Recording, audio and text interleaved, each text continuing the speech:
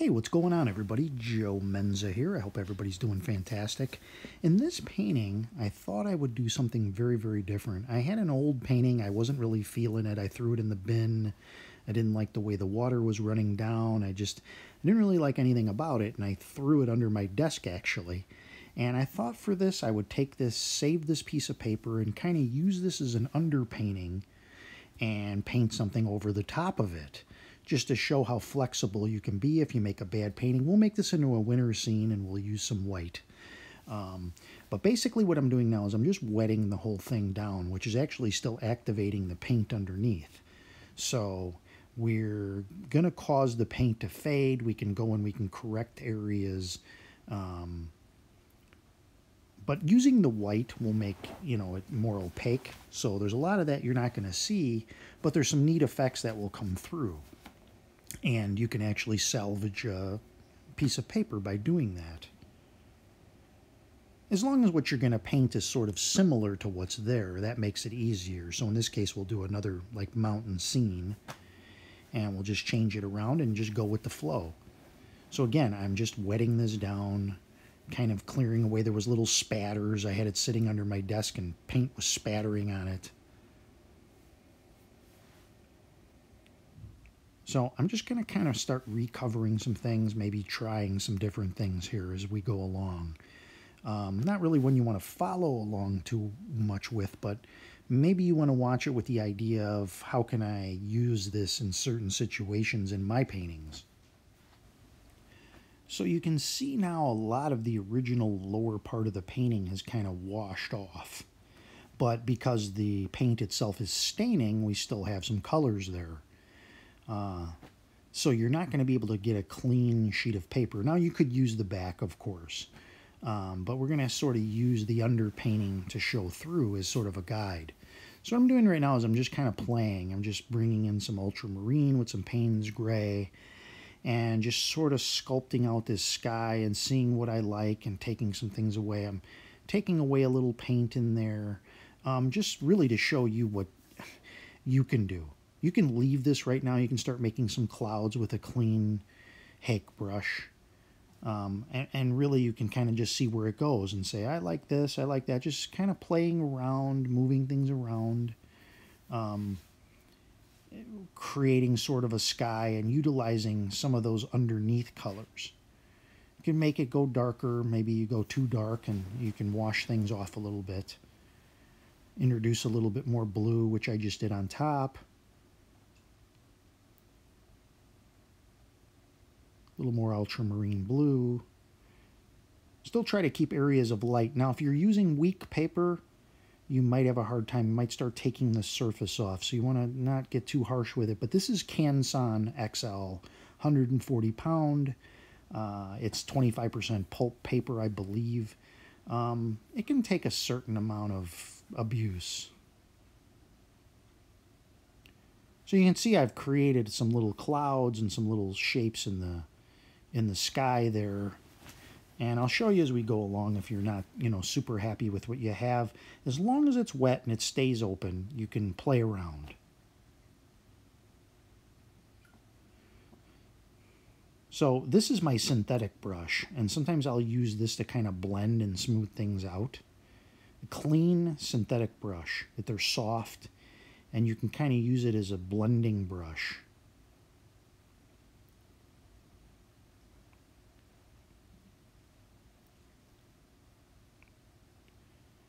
You can also take and go in with your kitchen roll, aka paper towel, and you can dab in some sky effects. Just another one of the many things you can do. Now looking at this, if I don't like it, again, it's still open and wet. I take my blending brush and I can blend that around a little bit.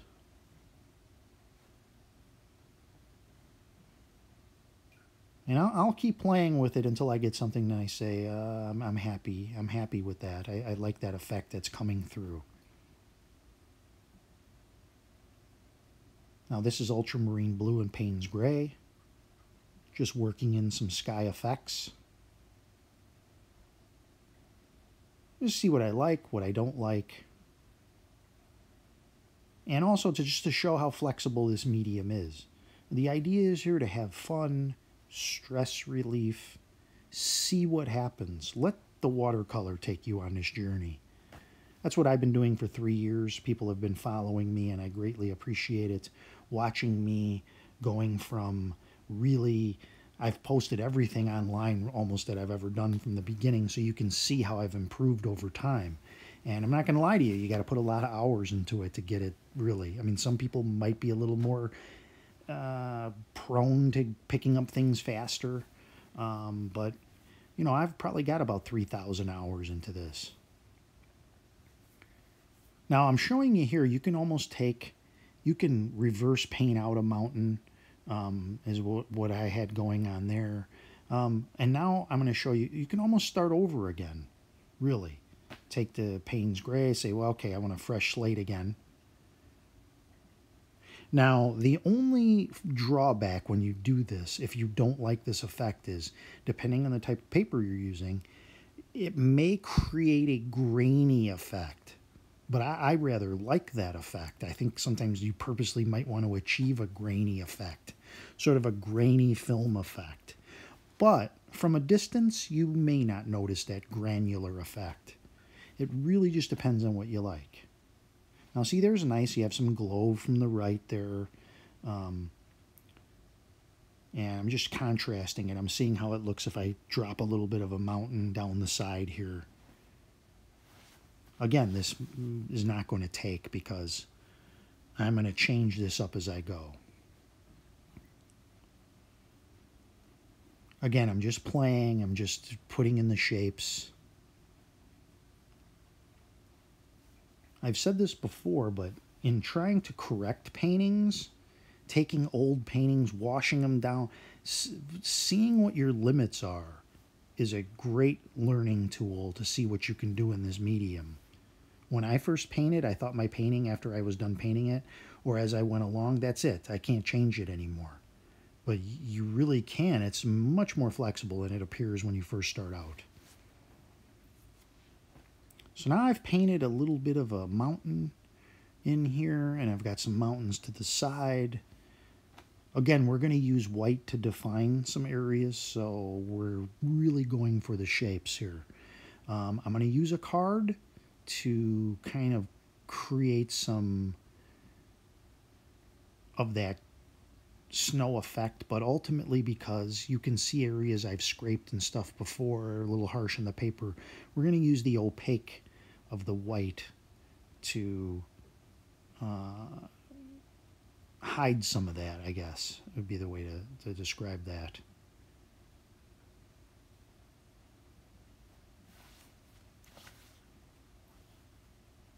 As you can see, we have that sky going, and it's kind of a wistful sort of a sky. I'm just clearing a little bit of that off with my clean brush. I have a towel hanging on the side, you can't really see it, and I'll reach over and I'll dry off and wipe off what's on my brush. And then I take the synthetic brush, as you see, and I'm kind of blending it a little bit. It creates a streakiness sometimes if it's starting to dry, but that I can contend with shortly. We'll take a paper towel and redefine our little cloud areas, as long as it stays wet. So now I'm just dropping in some shadows for the mountain.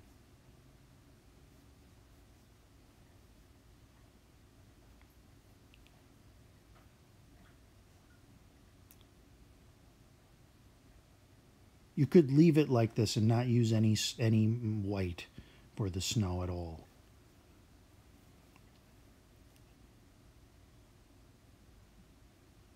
I'm using titanium white gouache from M. Graham. It's a thinner, more liquidy paint.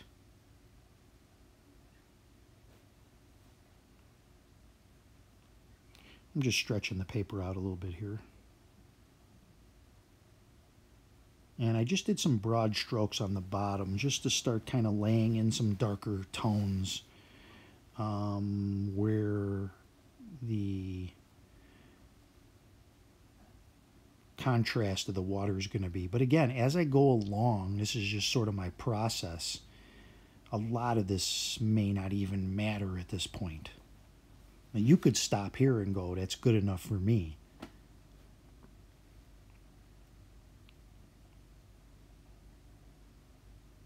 This is just some cerulean blue or some cobalt blue, one of the two.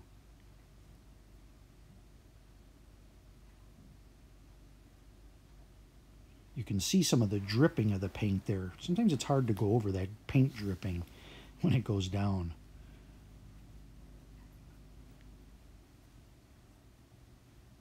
I'm just going to put in some foliage here. Cadmium yellow hue, cotton color with some ultramarine blue and a little bit of Payne's gray maybe.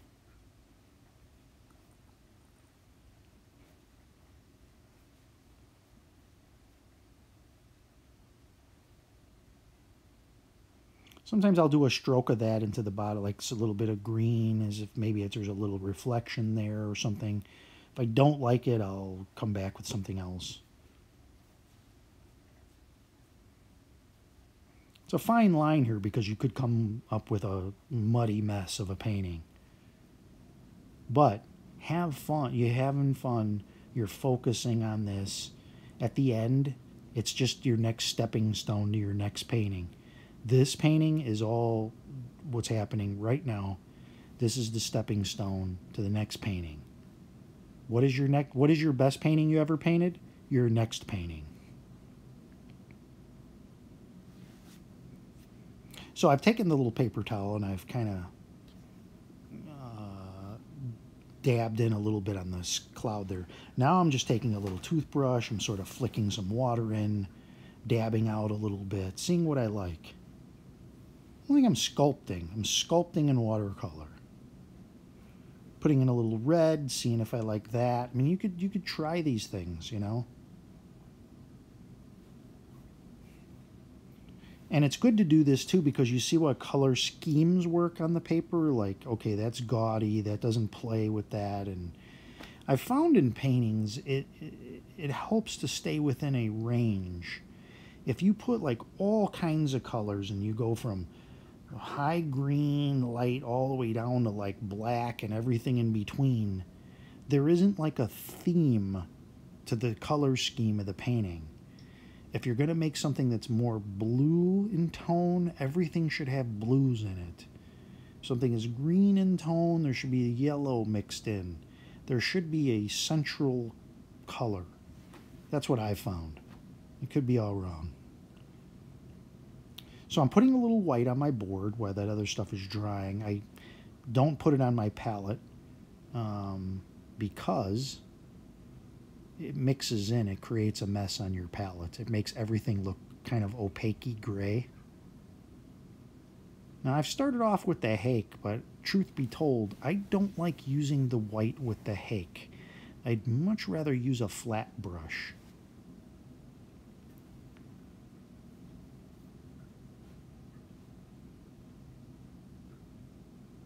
A flat brush really just kind of like you can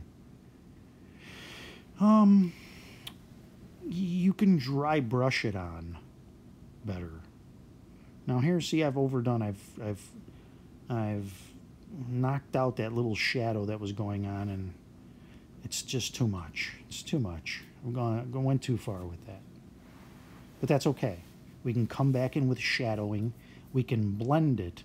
But the problem is when you have white, it's not really a problem, but the issue that you're going to run into when you have white that's wet on your painting is it's going to start blending in, and it affects and sort of contaminates everything around it. So you might find yourself wanting to dry that solidly, but even when you apply fresh paint, it actually opens up that white again. That white opens very, very easily.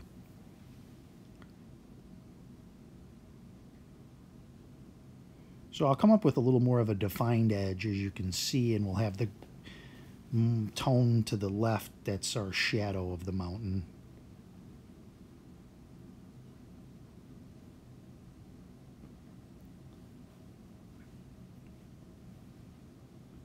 It's fun. It's fun to blend the colors that way, and I'm really enjoying the use of white. For a long time, I didn't use white because, you know, they said, well, use the white of the paper, white in watercolor. The moment I stopped with that mindset and I decided to try those different things, it was like opening new doors.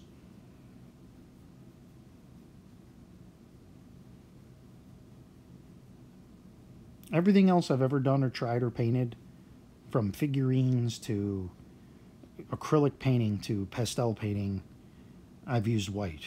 It's just the weirdest thing to say, well, you can't use white. And it's funny because every time you buy a palette that has colors already in it, there's white in there. Who's using this? Who is using this white and breaking these rules? But there are some drawbacks and there are some little things to it. The one thing about white is it really sticks out. So if you're using a lot of white in your painting, it should really probably be a snow scene or used on water or something in the way that, because it's so bright that it's just going to make your other colors look, it doesn't, in some ways it won't look right. So if you use it as snow and you use it as water, it plays better that way. Now, if you mix very, very tiny amounts into different colors, you can make that work too. The only thing is they start to lean toward almost like a pastel side. Now, I've washed some of that paint from the middle. I think we're going to go with some water or some ice in the middle. I've done a little spray bottling, and there's some unique little things happening texture-wise in the water area below.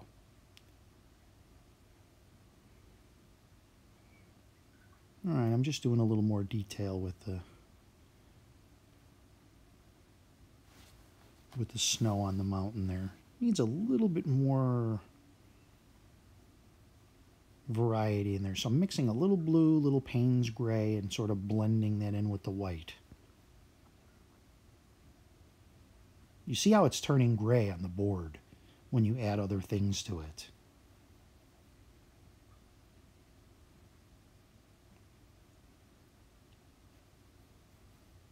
I'm just very quickly painting in sort of a slope there.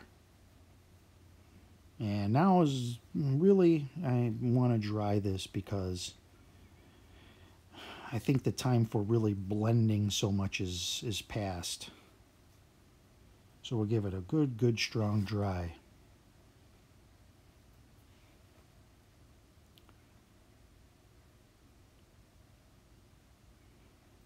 Sometimes as I'm going and I'm drying and I see it to start to dry, I'll come back in with my brush and I'll continue to blend things.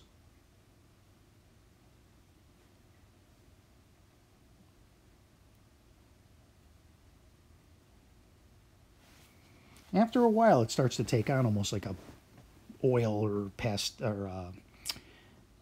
acrylic type look to it, to the point where you say, maybe I should just try acrylics.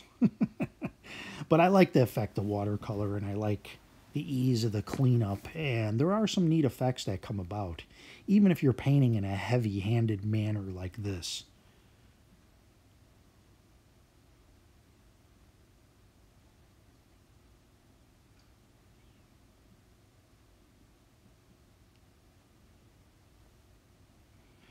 As the white dries, it dries a little duller, and if you put multiple coats over it, it'll get brighter and brighter. Just blending a little with my finger.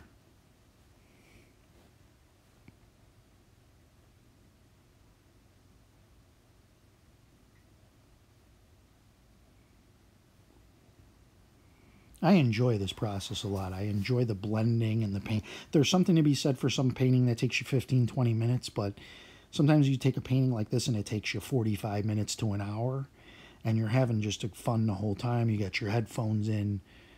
It's fun. I mean, it's the whole time you're just blending and you're creating, and it's taking your mind off of other things. Trying to appear like there's some treetops by using the Hake brush and a darker color. And now I'm just going crazy and putting in maybe like a pine tree. And I will put white on this, so it doesn't have to be perfect. It just has to be the shape. Now you can see the little problem I'm running into now. Notice there's a little white mixed in on there.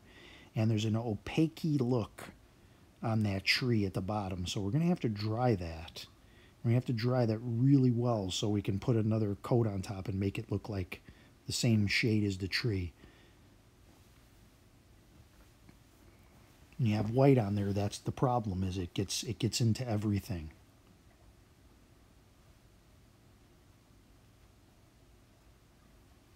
It can work for you and it can work against you.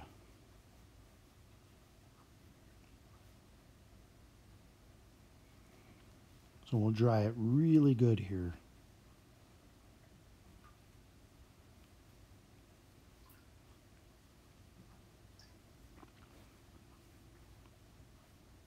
This is probably one of my more complicated videos. Don't take it as a whole, but take it as in parts, where if you're utilizing something in a painting you're doing, it helps.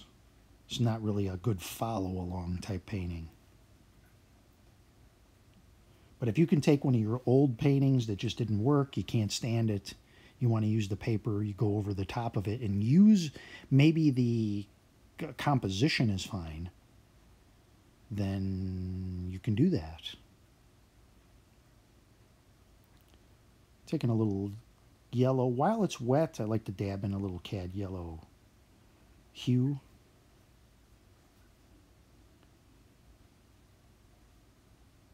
And as you see, you add a little with the, I'm using a fan brush. It's actually a oil painting fan brush, but I like it because I'm not really using water. It doesn't really hold hardly any water.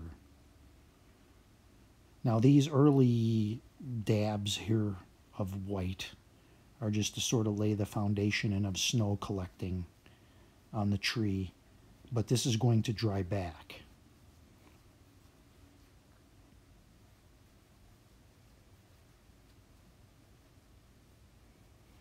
And I squeeze out a little bit out of the tube. You know, it's $8, I think, for a tube of wash, so, you know, you're using a lot of it.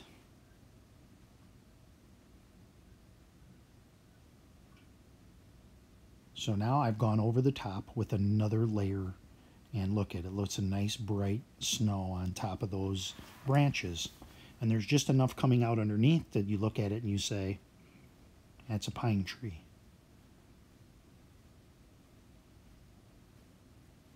The thing of it is, you start using too much white in the foreground and the before you know it, it's a white out.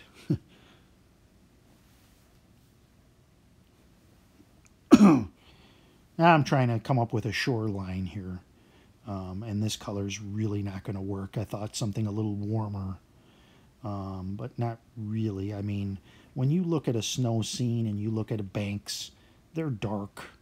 You know, there's not a lot of color there. Obviously, exaggerating can really help. You know, if you have a scene that's just drab, you're going to have to bring out those colors, because otherwise, you know, you could just take a picture of a snow scene and it's really, the whole thing is gray. Now, as you can see, I'm taking some of that white that's still on my brush and I'm just kind of swiping it across, looking for some effects there that ultimately will make their way into the painting. A few little scrapes with a fingernail.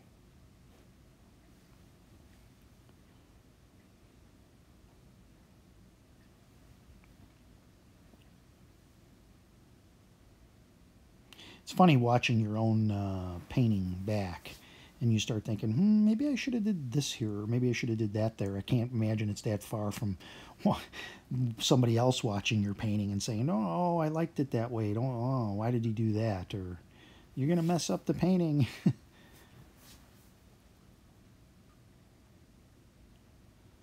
Anything that dries a little bit, as long as it's still a little wet, you can give it a little spray with the spray bottle.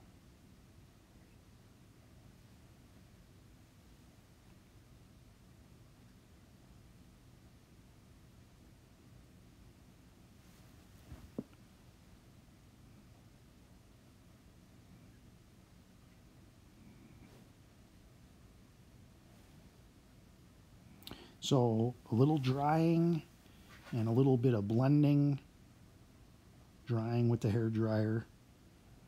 Really want to get it good and dry this time around.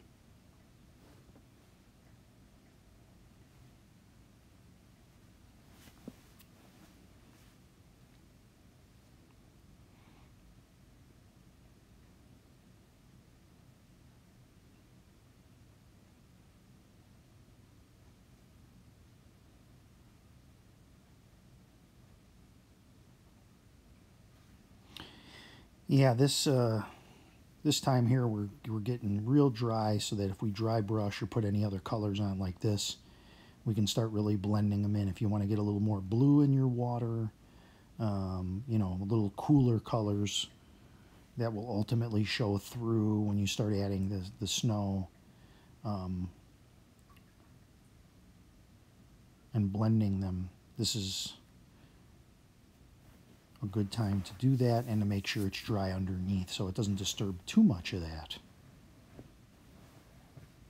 This is where, when you're playing, it's almost like blending oil colors. But they dry way faster.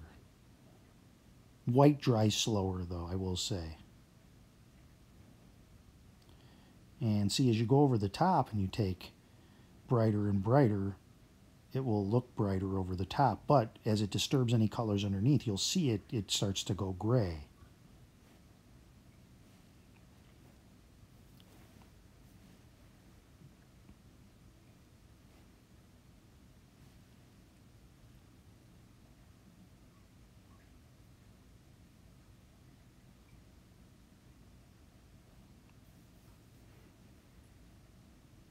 Again, it's experimentation too as you go along.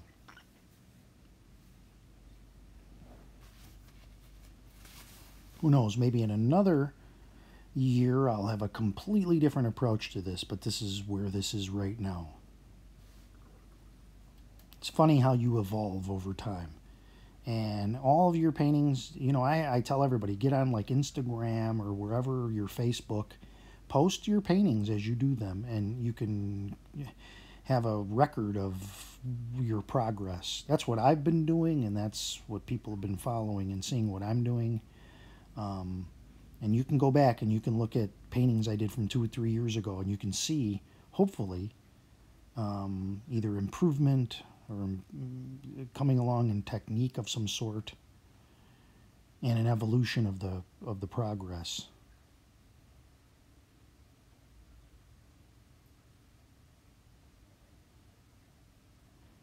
So I've added a little cad yellow hue just to get a little more bright colors in there. Again, when you're working with watercolor, they dry back. They lose their luminosity, their intensity. They're not as bright as when you do like an oil painting. They stay and hold their brightness, and then they dry, and they're very bright looking. Watercolor isn't that way. They tend to dry more flat. As you see with the flat brush, as I stroke it on the paper there quickly, dry brush strokes, you can see how it leaves a texture look.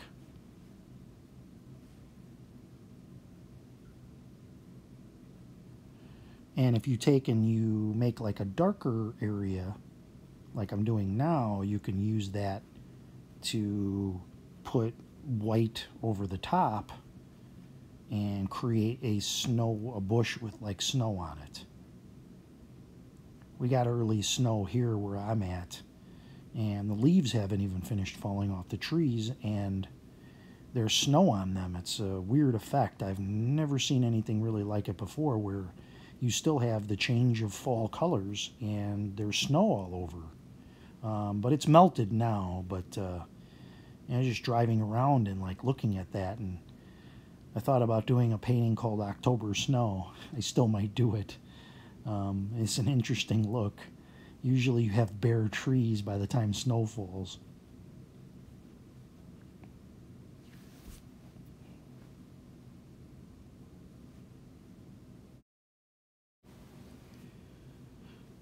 So now you see, if, like, say you do a bush and then you start to do the white over the top and it's not dry, it immediately blends and starts to go gray.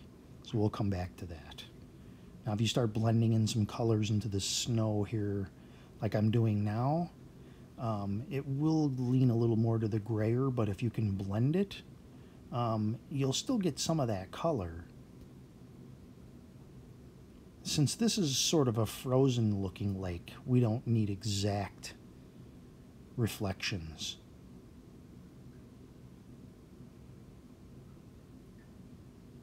This is one of those things where I'll play with it until I get it. I'm pretty happy with it. I'm just coming in with some darker, the shadow colors, your darkest darks toward the end.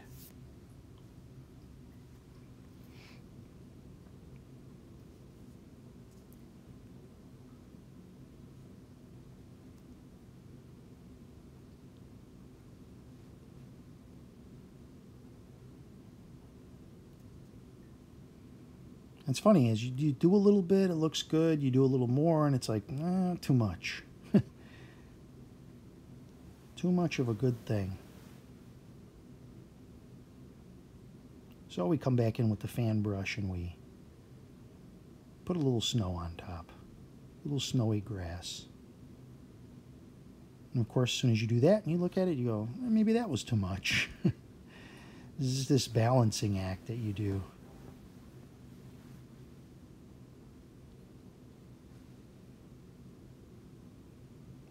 And just to keep it open, I've given it a little spray with the spray bottle. Take my blending brush just very, very lightly. Just to get it all to blend together.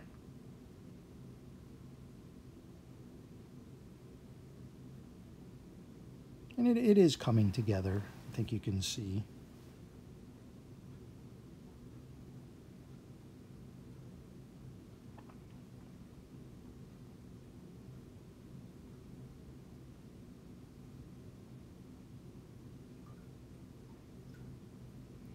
I'm using my synthetic brush here with a little bit on here to kind of blend in just a little more white on the sides.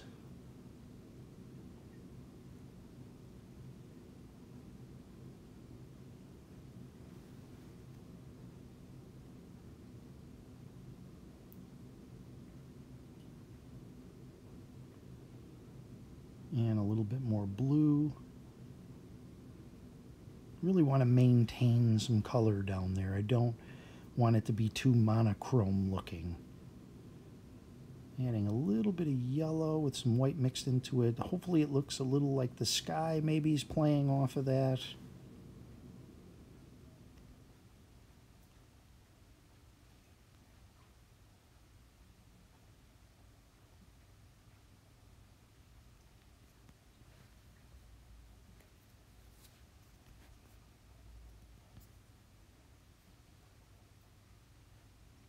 And now probably would be a good time to do a quick dry.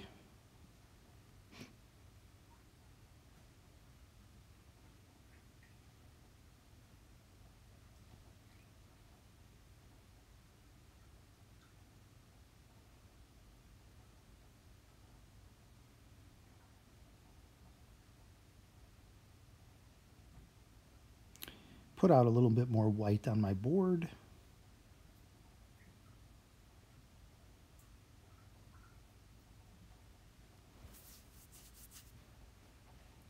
And we're going back to the medium hake and just getting some more white on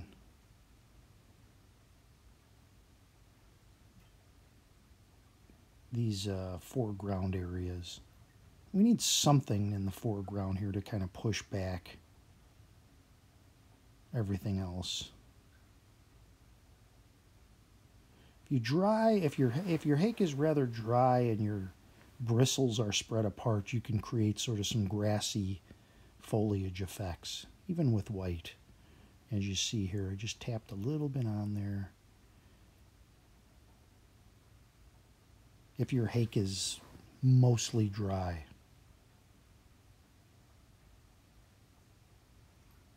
The problem is, as you can see, when you go across with the hake and white on it, because the bristles are not all the exact same length, you see how it makes sort of lines.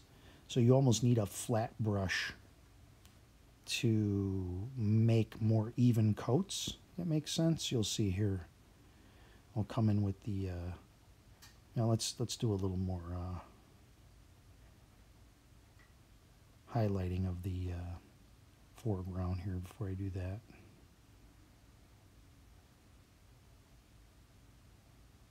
I'll go all the way around, all the way down the bottom.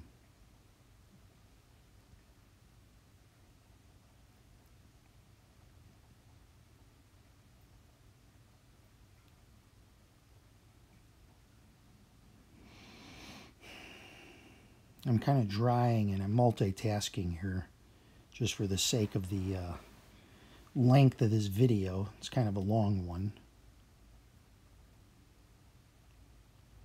Alright, so here we come in with the flat brush again. This is like a 1/2 inch flat. Barely any water on this brush, just enough to go across. And I want it to either look like maybe there's either snow on there, or you look, maybe you see in a little brightness from the mountain sort of reflecting on it. I don't really care so much what you see as long as it looks acceptable, if that makes sense. And that white plays off. So you have the white, you have the foliage below it, and then the white again on the bottom. So there's little dazzling things there for the eye. Again, I'm drying this as I go, just to expedite things a little bit.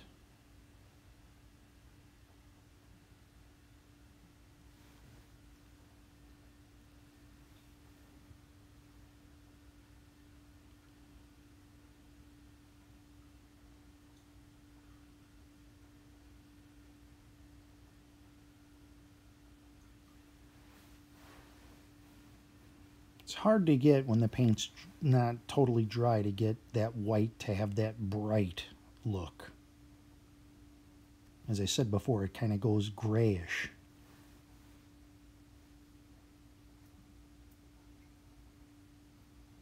One day I'm going to try, even though it'll put me into mixed media, is maybe some acrylic white over the top for snow, just to see what it would do combination-wise. Because acrylic paint is so much cheaper. Just while I'm letting everything dry, I'm just popping in a few little birds. You see how that sky has dried, and it's got sort of a yellowing look to it from what was underneath what was there before. We've still got essentially the same composition that was underneath, but I think you'd agree it's quite a different painting now than when I started with.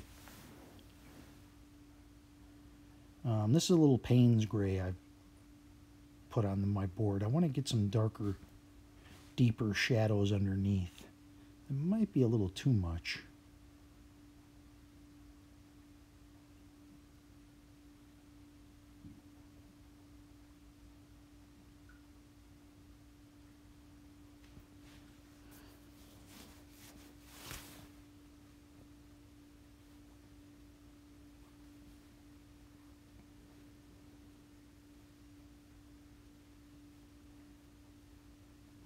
So I'm standing back and I looked at it from the back of the room, and I'm taking a little darker colors here and just bumping up this shoreline a little bit.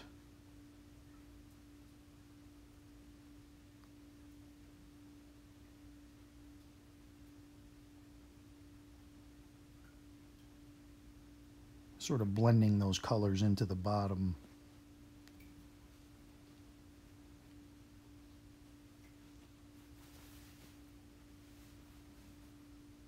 And this could be an icy pond, it could be a field.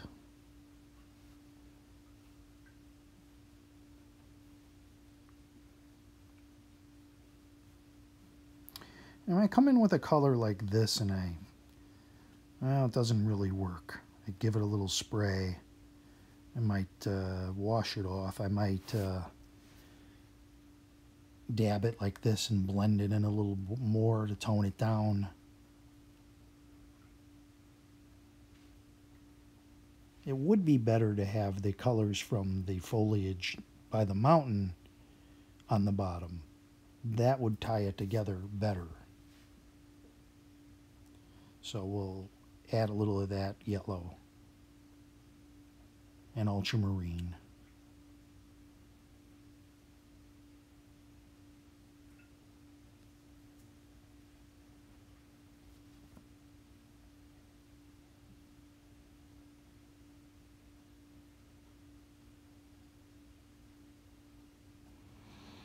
Now, instead of drying it, if you're the person that likes to take their time, you can let it fully dry. You don't have to use the hair dryer and come back later fresh. Do this over the course of a couple days. I know I show the fast and loose method, but that's for the fun of it. I mean, if you're the type of person that wants to take their time, before you go to the hair dryer, you know you want to dry it, then just let it sit and go do whatever else you want to do and come back later. I've done that before too. You're still painting in a spontaneous, free mode. You're just taking breaks in between, and there's nothing wrong with that. I know people that'll lay the first layer and get their washes in, and then they'll leave their painting and then come back the next day and then they'll finish. So you don't have to feel pressured to, oh, I got to do this in one sitting. It's what I like to do. It's fun, and it shows people you don't have to put a lot of time into your painting for those of us with busy lives. But it certainly doesn't have to be done that way. It doesn't have to be done that way at all. You can take your time if you like. Take a week on a painting, you know.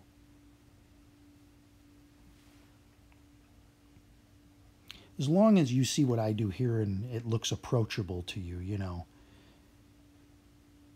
I definitely want to be an advocate for the medium in a way that it looks fun and it's something you'll try and it gives you some stress relief. So I'm going to see how this looks with a mount, just to kind of see where I'm at. I'm not finished, but here's with a mount on. It's a good idea to do this and then kind of get an idea where you feel you stand with it. Okay, so I've taken the mount off, and I think the bottom area needs a little bit more TLC. Put out a little bit more white.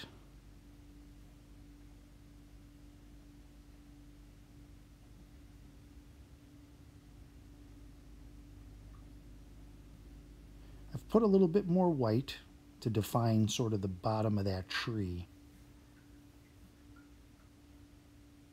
That was kind of bothering me.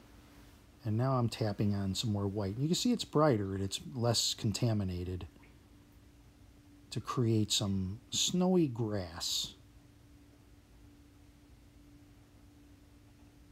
Dry hake again.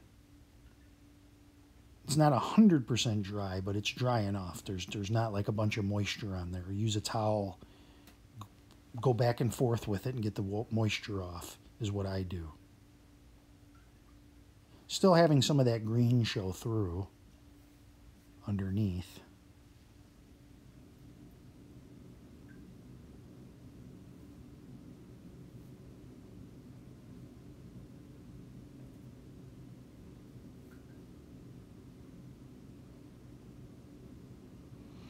Coming back with some darker darks to define this shoreline. And there's a little lighter areas. I took my card a little bit, and it looks like there's maybe some little rocks sitting there.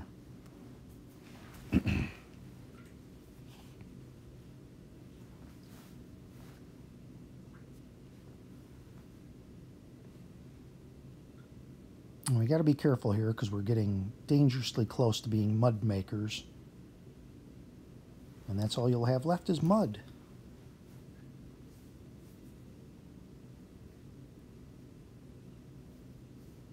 Well, we're going to come in with our rigger brush and sort of set up a little snow on the shoreline here. Maybe a little water line. Maybe it's a little melted. whatever you see. Just sort of define that line there.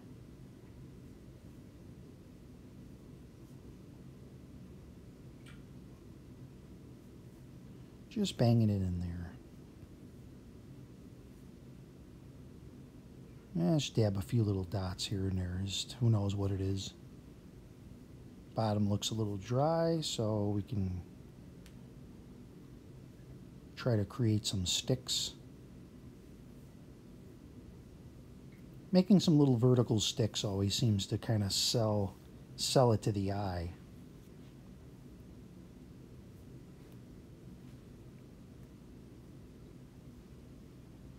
Well, we are nearing the end, believe it or not. I know this was a long one. I thank you for watching and subscribing and commenting. I hope you enjoyed this. I really enjoyed painting this one. I had a good time. And I hope you're having a good time with your paintings. You can always ask me questions. If you're on Facebook, you can join our Ron Ranson group, who is the sort of father of the hake brush and bringing this fast and loose format to us. Great person to learn from. Sadly, he's passed away about 3-4 years ago, but he's still with us in spirit and books and DVDs, and it's a great person to learn from.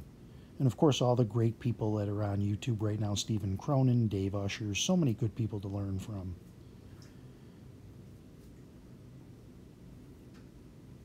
Little blending with my finger. I did a little sort of with the rigger brush. And let's zoom in, and here is the finished painting. Let's get real close. You can see how that light is coming through and how we have the shoreline and just so many little details and just bursting with energy there. And the bottom is all blended in, and I think we did pretty well there in covering up the old and bringing in the new. Well, once again, I thank everybody for watching. I hope you subscribe, and you can also check out my eBay shop. If you want to buy any of my paintings, I use the funds to buy more supplies, to do more paintings and more videos. So make yourselves a great day, everyone.